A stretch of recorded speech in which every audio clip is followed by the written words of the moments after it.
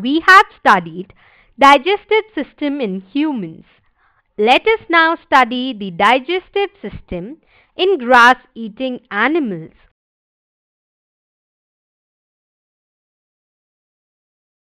All of you must have seen cows, buffaloes, and other grass-eating animals chewing continuously, even when they are not eating grass.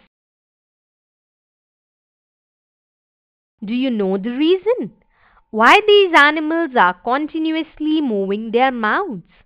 Let us explore this.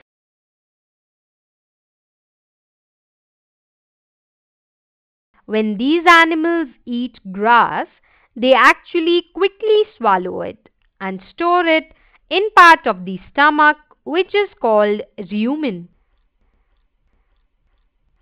In rumen, the food gets partially digested and is called cud.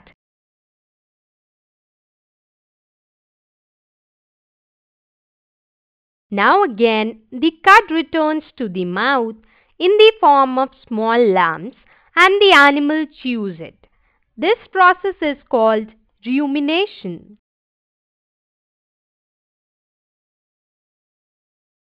Therefore, these animals are called ruminants.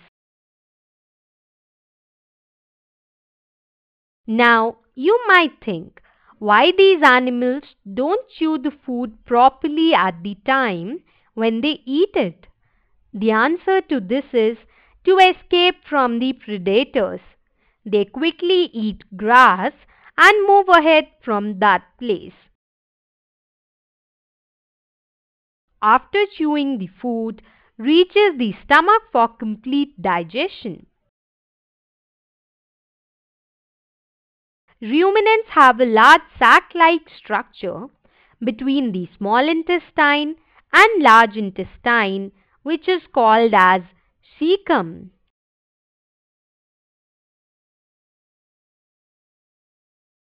The grass, which is the main food of ruminants, contains cellulose. It is a kind of complex carbohydrate. The cecum contains symbiotic bacteria which digest the cellulose of the food.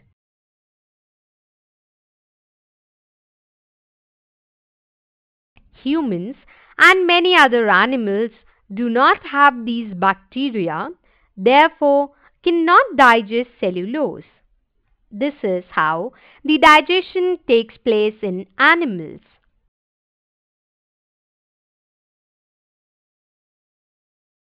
We have already learned the digestion in complex organisms like human and ruminant animals which have complete digestive system.